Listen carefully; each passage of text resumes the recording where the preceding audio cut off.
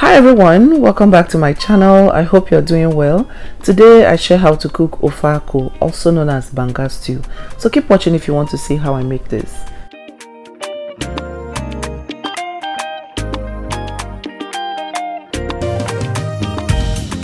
For the list of ingredients, I have the palm kernel seed, scent leaf. This vegetable takes this stew from a 0 to 100. You can also add fresh ugu if you have it. For the protein, I'm using some beef ribs, some chopped onions. You want to be very generous with onions when you're cooking Ofe Akwu. Next, I have some seasoning cubes, okpei, and some salt over here. Scotch bonnet pepper, add as much as you can tolerate. Finally, I have some dry fish and some ground crayfish. So now let's start cooking. So to begin, I washed the palm nut fruit multiple times until it was clean.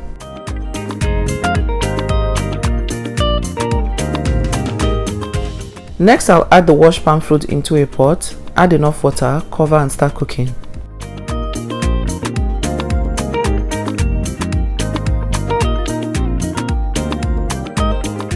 "30 minutes later, I check on the palm nut fruit and it is ready.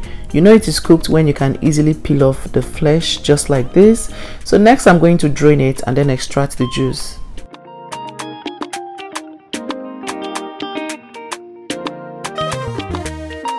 Traditionally, we pound this in a mortar, but you know that saying now that there are so many ways to kill a cat.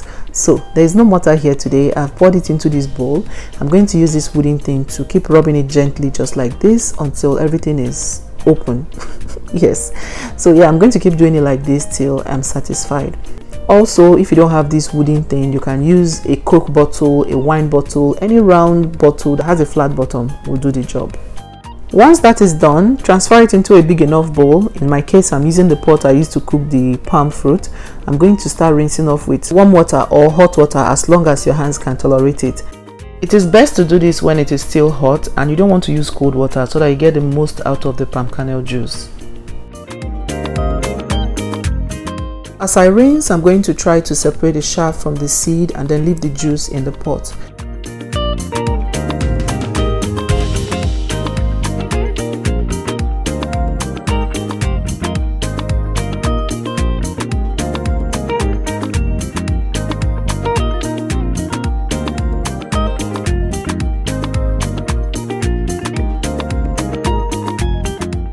So once I finish with the first batch, I'm going to now sieve it and then continue until everything is done.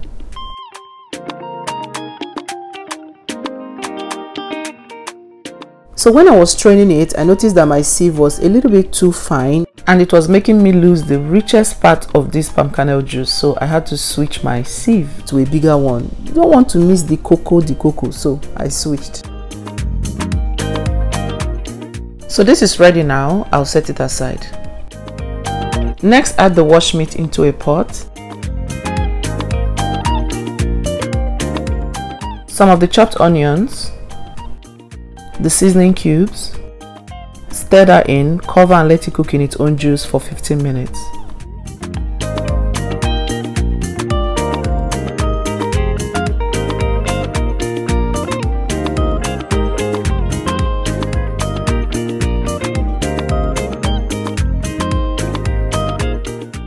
While that is cooking, I'll grind the pepper and your okpei. If your crayfish is not grinded, grind it together with this as well. I added a little bit of salt to help make it sharper. You don't have to.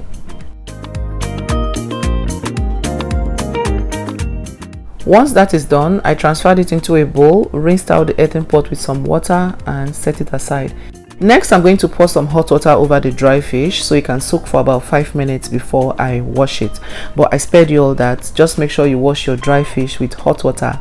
It will help kill all those nyama things that you may not see. So at this point, I check on the beef and it has rendered a lot of juice on its own. So now I'm going to just stir that around, add enough water, cover and let it cook until it is almost done.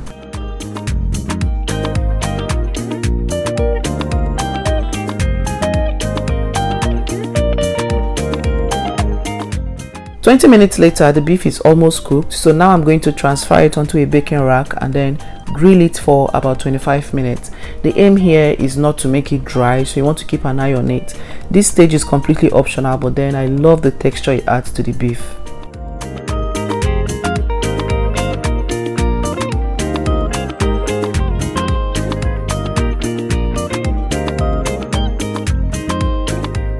So I cover with some parchment paper so that it does not splash to the top of the oven. Next, add the banga juice into a pot. When you add the banga juice, don't cover the pot or add any ingredient until it boils. When it boils, you can now go ahead and add the rest of the ingredients. If you cover it before it boils, it's going to boil over.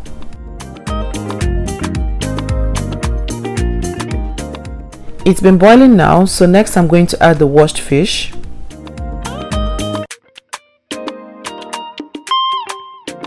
The grounded pepper and okpei, some crayfish, the rest of the onion, the grilled meat,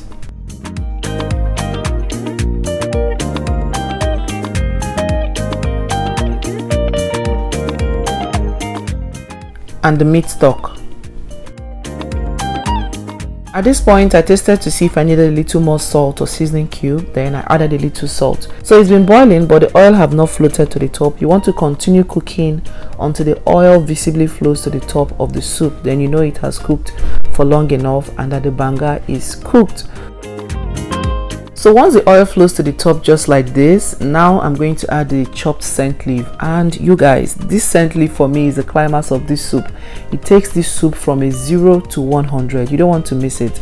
So I'm going to add that in and let it cook for another 2 to 3 minutes so it can infuse into the stew.